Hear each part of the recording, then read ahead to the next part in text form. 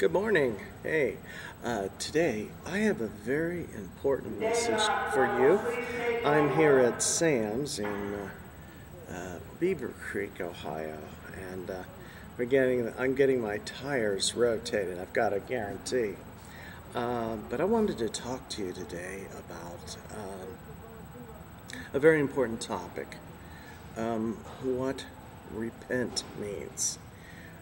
It says that you must repent and be baptized for the remission of sins, but that's what Peter says. We find out later on he gets in trouble and called one of the, I guess, started the Judaizing group in Galatians 2. A lot of people don't like to talk about that. Of course, he was forgiven by Christ for doing that. But anyways, getting to repent, what does that mean? Well, it means change. There are people who I've encountered who said, well, I asked Christ to forgive my sins, but I didn't make him my Lord yet. So I need to do that. Well, there's a little bit of confusion there. And that's why I want to discuss it.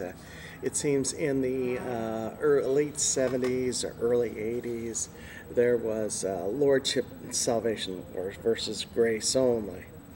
And it seems, and I say it seems, that it's alleged that grace only did not incorporate lordship in the salvation experience, but lordship of salvation does. Well, this caused a lot of confusion. And really, to receive the nature of making Jesus Lord is when you sincerely ask Christ to forgive your sins. That's all that's required. I mean, asking God to forgive your sins in Jesus' name. Yeah, Jesus is God, but I didn't want to get you confused there. You can't put him in the image of the one Godhead. I can. I'm a human. But anyways, you don't want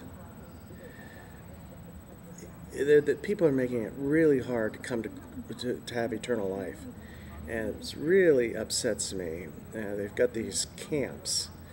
I hate these camps of separating the lordship of Jesus Christ in your salvation experience as a separate thing. It's a must, but that's not true. See, the person who brought change, even though you need to change, is God himself. We had nothing to do with it, absolutely nothing. All we do is ask God to forgive our sins in Jesus' name. That's it. Then the nature of the repentance that God gives, imputes to us, is what happens.